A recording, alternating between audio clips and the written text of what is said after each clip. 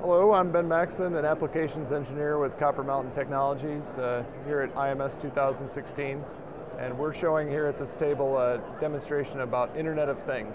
And so it's a big industry buzzword, Internet of Things. You can't get away from it. But what we wanted to talk about was a little bit more, how does that relate to real RF engineers and the kind of work that they're doing? Some of the unique challenges that are coming up as the internet connectivity is being driven into more and more products. And so that's what I'll show you here today.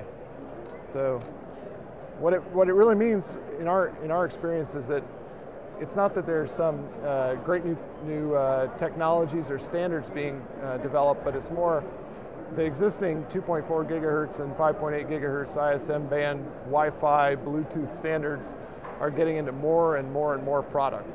And that means that engineers who traditionally haven't really dealt with wireless much are needing to do RF test and measurement.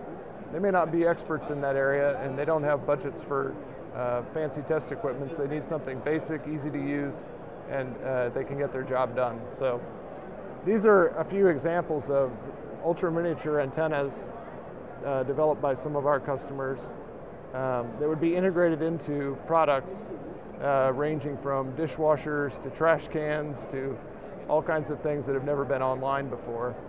And engineers need to not only select these antennas, but also test their performance in the products they're ultimately integrated into.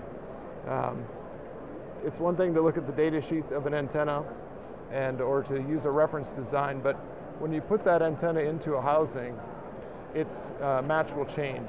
The housing of the product does what we call detuning.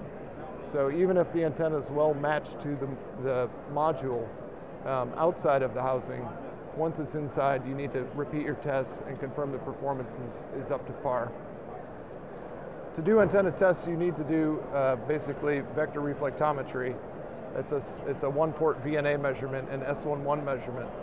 And that'll show you how well an antenna is working and also what components can be added to the design to improve the performance of the antenna in the particular product you're developing.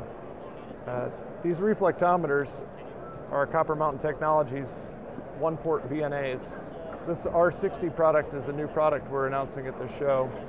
Its operating frequency ranges from 1 megahertz to 6 gigahertz. So it covers both of the ISM bands as well as the 900 megahertz band. So it's kind of a perfect test and measurement tool for RF engineers or engineers dealing with antennas in the Internet of Things world. What we have it doing here is just testing a ultra miniature antenna that's again a U.FL connector, and you can see on the display its return loss. So this particular antenna has a sweet spot here at around 2.5 gigahertz and another one around 5 gigahertz. But as I move my hand closer to the antenna, you can see that changing, and that's basically the same effect that occurs when you put the antenna into the housing of a finished product. So we can optimize this match at these particular frequencies of interest by adding some components to our design to improve the match, and then we can verify that what we've done is working as we expect by testing it with a vector reflectometer like this R60. So another unique challenge of doing tests with these ultra miniature connectors is there's not really commercially available calibration standards for that connector type.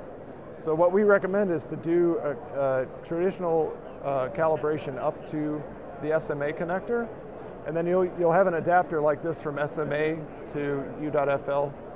It's really tiny, but you would then use port extension to basically remove the delay of this connector, and optionally also its loss.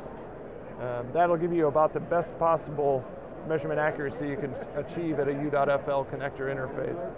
And so yeah, that's what Internet of Things might mean for real-world RF engineers doing tests in the 2.4 gigahertz, 5.8 gigahertz frequency bands. Thanks.